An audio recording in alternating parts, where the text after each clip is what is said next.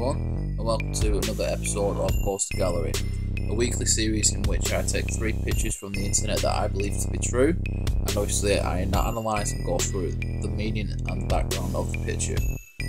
The first one you see here is Freddie Jackson, a squadron of the Royal Air Force assembled to take a mundane photograph, but after the picture was developed, the squad quickly realised that this was no ordinary picture.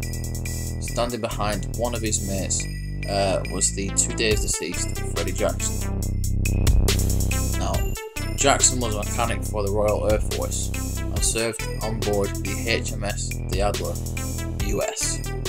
He had been working when he was killed in a freak accident by an airplane propeller, but Jackson did not let his death get in the way of showing up one more time and on time for the group photograph 2 days later.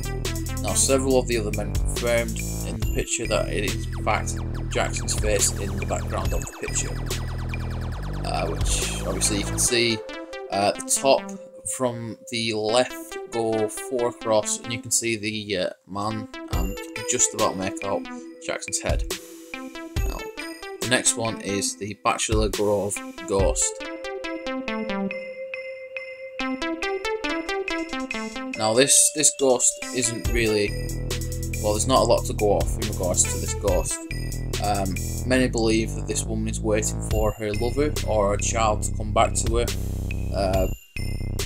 This was just taken, I think it was 1966, by a paranormal team, and obviously they caught this glimpse of a lady sat there, and there was many different speculations of who she is and why she's there, and why she keeps appearing every now and again. The Tulip Staircase ghost. Now this ghost, obviously you can see there is ascending the stairs. Now this was taken in 1967 by Reverend Ralph Hardy in the Queen's House section of the National Maritime Museum in Greenwich, England. Now Hardy, a retired clergyman,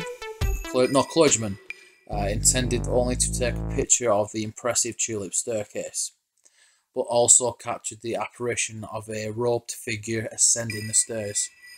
The original negative was examined by experts, including some from the widely ranged company called Kodak. Now,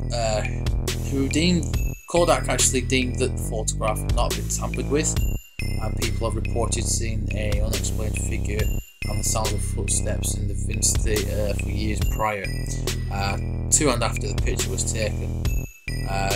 Now, for me, I think the scariest photo would be, obviously the tulip staircase one, because it's not every day you see a robed figure coming towards you going up the stairs. Do you know what I mean? But anyway, thank you very much for watching, everyone. I do enjoy doing these episodes.